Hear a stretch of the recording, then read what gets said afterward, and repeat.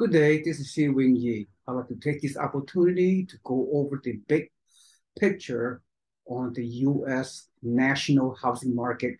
And I'm going to use the Redfin data center weekly mortgage data, housing data. Then I'm going to segue towards my own personal belief toward the back end of this presentation. And I will give you my sort of a crystal ball prediction of what's going to happen with the housing market nationwide for this coming year, 2023 especially.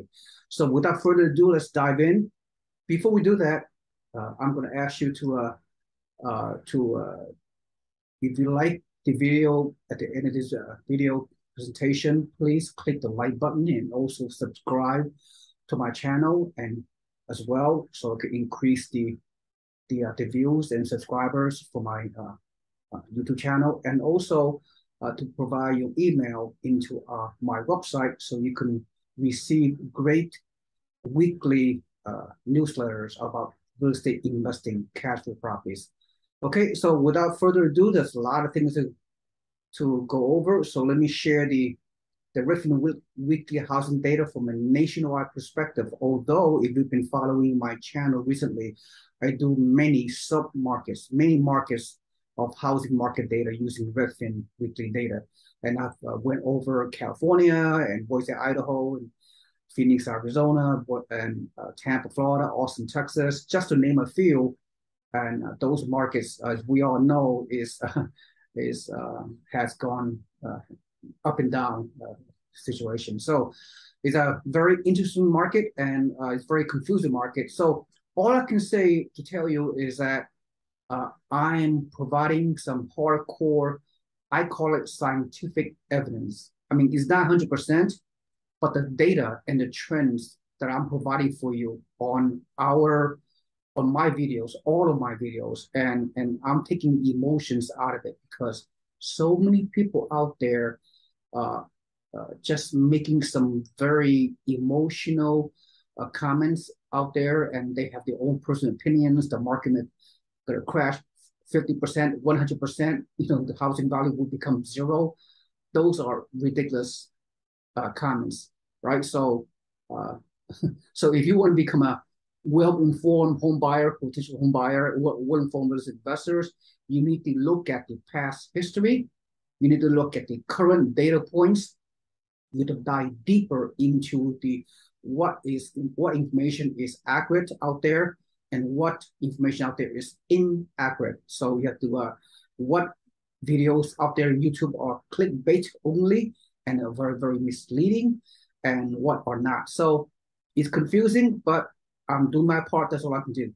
All right. So with that said, again, I'm going to go over for the next 10 minutes. I'm going to go over the Redfin housing data for the nation as a whole as of September 25th, 2022.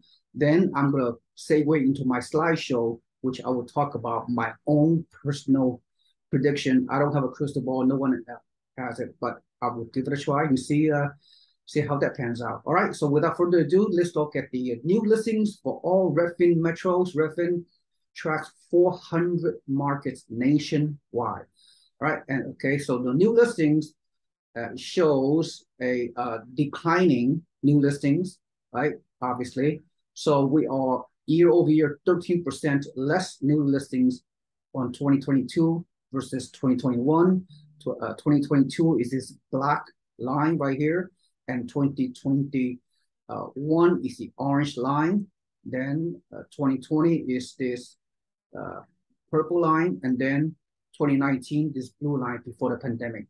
So we're seeing the peak of the new listings occur back in June of this year, and then ever since the interest rate hike occurred dramatically, if you will, then as you see, new listings has decreased quite substantially for the next few months until kind of a leveling off at the week ending, the month ending September 25th. So that's new listings. And if you look at active listings nationwide, once again, active listings, we are showing a mere a little bit less than 6% active listings year over year from 2021. And we see a little bit decreasing trend from the peak back in a month ago, August 14th. So we expect to see uh, active listings trending downward because we're moving toward the last few months of the year. People typically, because of the holidays and seasonalities, you're not going to see too much real estate transactions from a historical basis. So I wouldn't look at this downward trend as a important, significant trend until the end of the year and the beginning of the first quarter of 2023. We may see some better data, better trends. Does it make sense? So with that in mind, then let's look at the pending sales, which should be a downward slope, which it is. The pending sales at the peak was back in May of this year, 2022, before the rate hike, of course. And then since the rate hike has skyrocketed from 3.5% to right now is like almost 7%, which is mind-boggling. And then we'll see a 23% year over year pending sales decrease. We expect to continue to see pending sales decrease for the duration of this year, 2022. So obviously the sellers are locked into their mortgage rate, and there's no reason, there's no incentive or motivation for a seller to sell on the mortgage of less than 4% and move up to a more expensive home and getting an interest rate close to 7%, which will increase their monthly payments more than 50 to 70%, which is it just does not make sense. So the only people that are really selling these days are what I call it FOMO, fear of missing out. I have another 4-word document is FOLO, FOLO, fear of losing out. And those are two categories of sellers that are selling. They're panic selling, because if you do not sell, you're not going to deal with this correction situation. So if you, as a homeowner, if you buy and hold for the long term, the market will correct itself long term. You'll be fine. The housing prices always go up long term. So people, life situation happens. They have to sell. They have to sell. For a few additional reasons, people are selling is what I call the 3Ds: DDD, death, disability, and divorce. Right? Those are kind of a stress sales. So I warn everybody: if you do not have to sell, don't sell. Just sit tight and just ride over the economic storm, if you will, and what have you. All right, so that's what's happening. The price drops nationwide. Yeah, we'll continue to see price drops because sellers, they are testing the market. They want to list their price, what they feel they should sell for. If they don't sell it initially, they're going to reduce their list price a little bit more.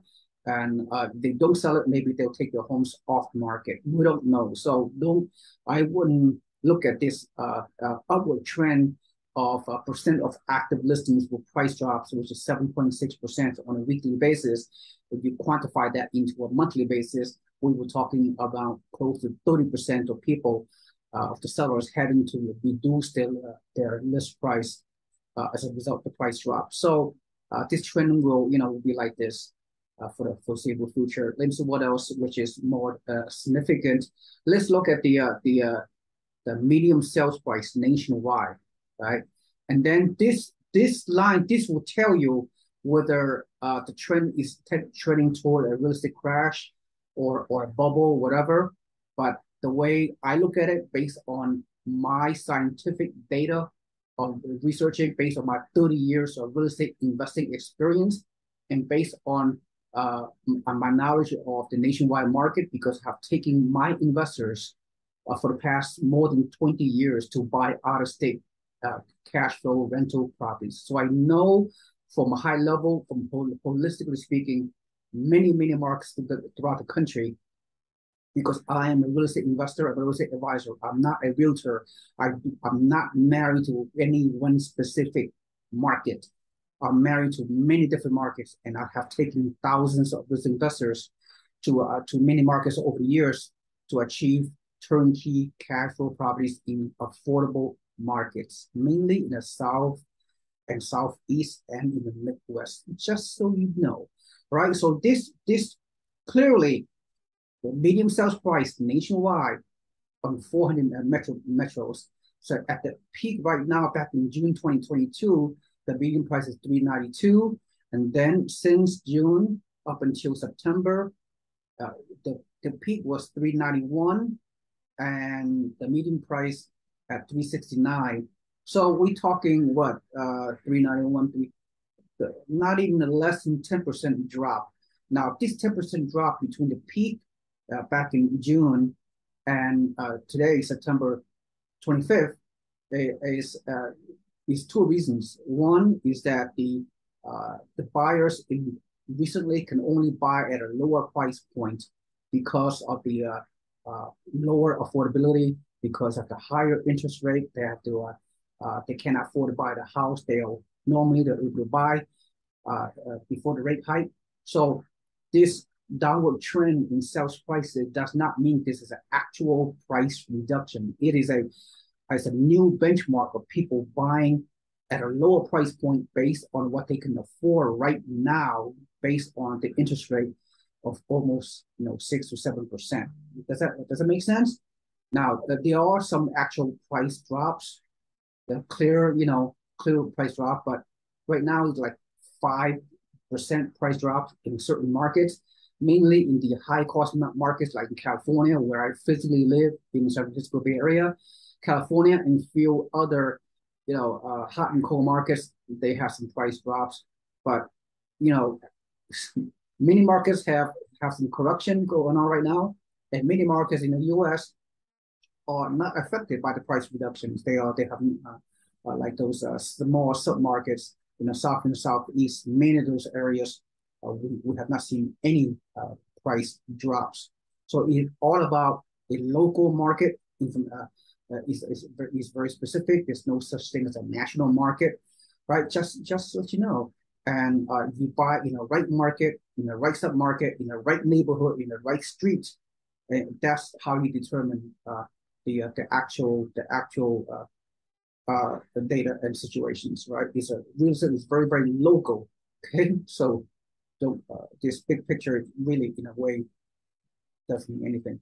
So based on this trend, I mean, look, as you can see, the median price before the pandemic of nationwide homes like 279K, and due to the skyrocketing housing prices, we're seeing 279K to $392,000 at the peak a few months ago. Now down to median price nationwide is 369. Still very high, relatively speaking, to create a lowest affordability in the past 40 years because of the interest rate 7%. Is causing a lot of people to pause buying new homes, primary homes, that is. But I would say briefly that as a real estate investor, I mean, it's a different ballgame. Real estate investors, at least the mom and pop investors, like many of you out there, you need to buy affordable homes anywhere from $50,000 to $300,000. That's a price range where you can get the rent to match your debt obligations, cash flow properties, that is. And those markets or sub-markets are located in the South and Southeast. So the game that the real estate investors are playing are much different than the game that primary homeowners are playing. Is that clear? By the way, I would love for you to drop your comments down at the bottom, and I'll be more than happy to answer your comments at the conclusion of this video. All right, let me see what else we can go over. So the median price seems to be stable. I don't see a crash. What does it mean? There's a crash? 30-40% crash? No. Clearly, not just this data I'm sharing with Redfin, but all the massive data that I've been tracking, and based on my knowledge and history, really at this juncture, there's no crash. All right, so let me see what else. That is important. Okay, month of inventory. That's the last thing I want to talk about before I will segue into my slideshow, and I'm going to go over my predictions and what have you. Month of supply, which is 5 to 6 months, just so you know, is a balanced market where there are equal number of supply versus demand. So anything less than 5 or 6 months are still a seller's market. Uh, okay, so month of supply, let's go over nationwide month of supply, which is 12 months. So 4 weeks equals 1 month. 4 divided by into 12. We're talking 3 months supply of inventory. So you tell me 3 months supply of inventory versus moderate demand right now, obviously. So do you agree? It's still a very much a seller's market, at least from a nationwide perspective. I know there's some different neighborhoods, different city, or different. It all depends, right? But I'm talking big picture. I'm talking from a holistic point of view. So when you have a low supply, such as 3 months, still and fair demand, trust me, I mean, uh, there will not be a stress situation out there. There will not be a crash for sure. Okay, so all right, so that's the current data. Let me see anything else I need to go over. Average sale to list ratio.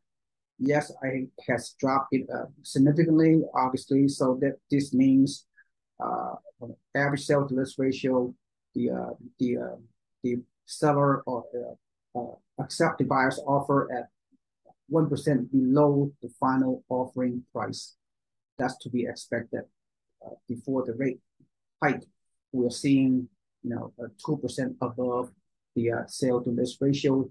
That means there were at that time earlier this year there were multiple offers, bidding wars, and skyrocketing prices, and then the rate hike changed everything.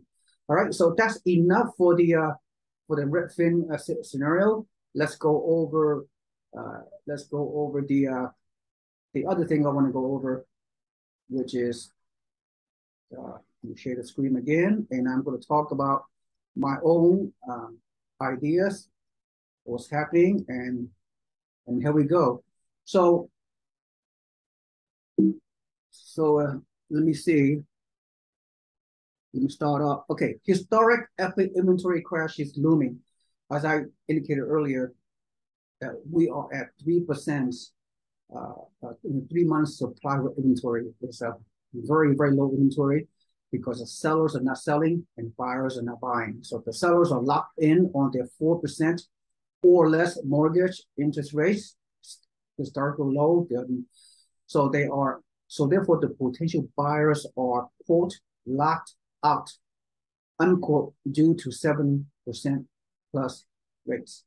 Sellers are not selling, buyers not buying, and the nationwide builders are demand sensitive.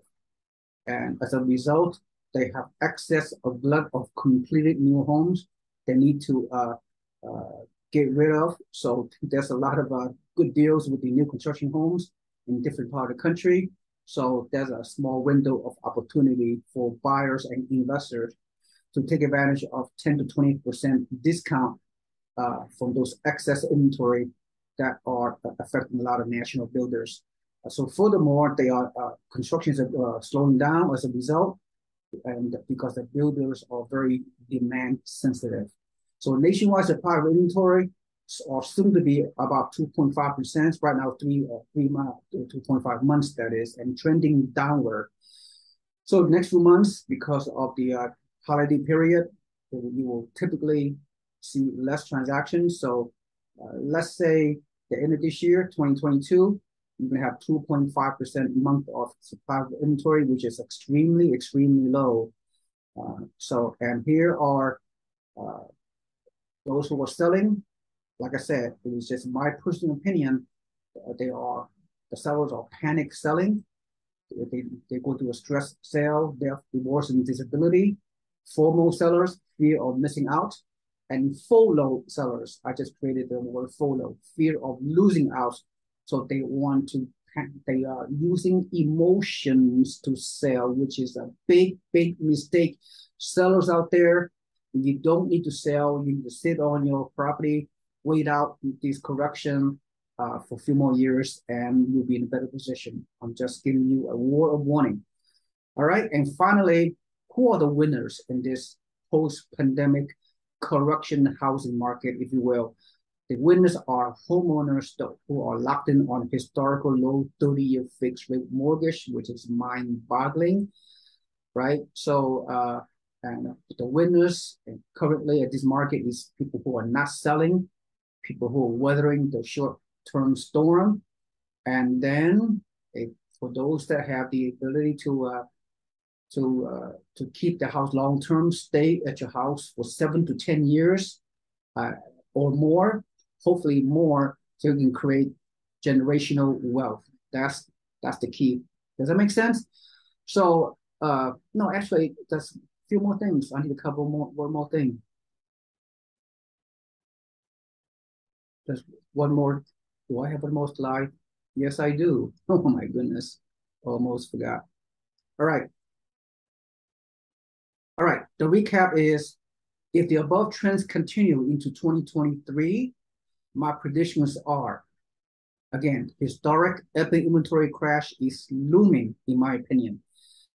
If the interest rate continue to be at 7%, as you can see right here, we may see sometime in 2023 around 1 month supply of inventory. Okay, since it will be a moderate buyer demand because of the much higher rate, then it's going to be like that. Then at 6% mortgage interest rate, if the scenario is such as this, then we may have a 1.5 month supply of inventory, and again above moderate buyer demand. At 5% mortgage interest rate in 2023 or even thereafter, maybe 2024, we may have 2 months supply of inventory, heightened buyer demand. We may see a mini real estate boom 2.0.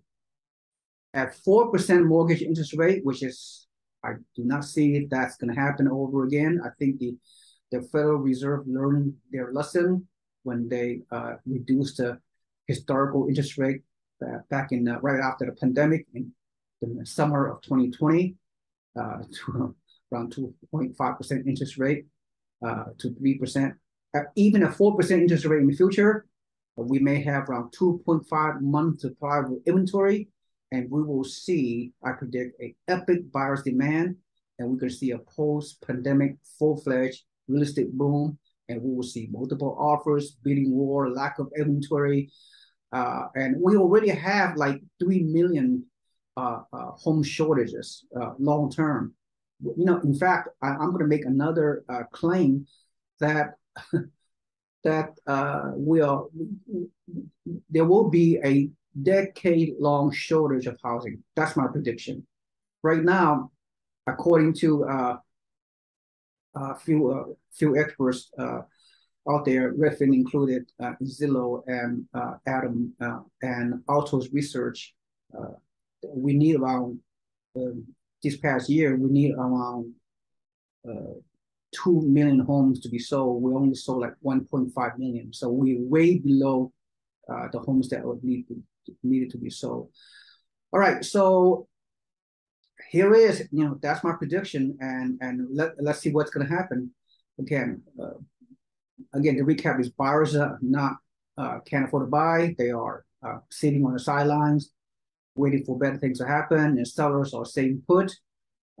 The new builders not constructing, so we have some really challenging situation moving forward. So we need to be seen. So this is my prediction, and so as I conclude this presentation, if you see a lot of value from this video, please click the like button and also subscribe to my channel. And finally, please comment below to see, you know, I want to hear your thoughts, whether you agree with me or not. That's fine. I'll be more than happy to answer your questions on the chat, on the comments below, and also please also just sign up for your email into my real estate website, so you become a free member of our real estate community. So you will receive free real estate education on a weekly basis coming to your email inbox. So you can see some real great practical investment opportunities available to you. Right. So thank you so much for listening. Sorry for this video to be a little bit longer than I wanted to. Otherwise, thanks for watching. I will see you on the next video on a weekly basis. Thank you so much. Have a nice day. See you in Yi. Bye bye.